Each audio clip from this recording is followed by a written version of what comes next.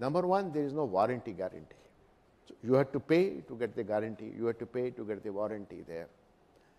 Second thing is that the IT is a monetizing business there. I mean, so I mean, how do other organizations run free infrastructure there? So monetizing is going to be very, very high there. And India being a large country, 1.42 billion people there, and larger people are, I mean, medium term people are also expanding their middle class people. So the data generation is almost, you see, 20 gigabyte per day. That's kind of a data is being generated there. More data, more leakage, more chances of vulnerability attacks will be there. That's what situation is there.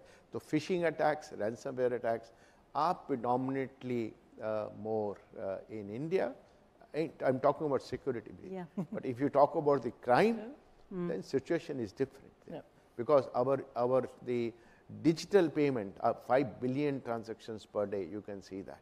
Wow. So that's large number over there.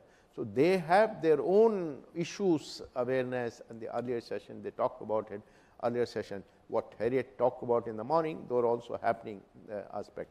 But largely phishing and the ransomware, those are dominating in our country.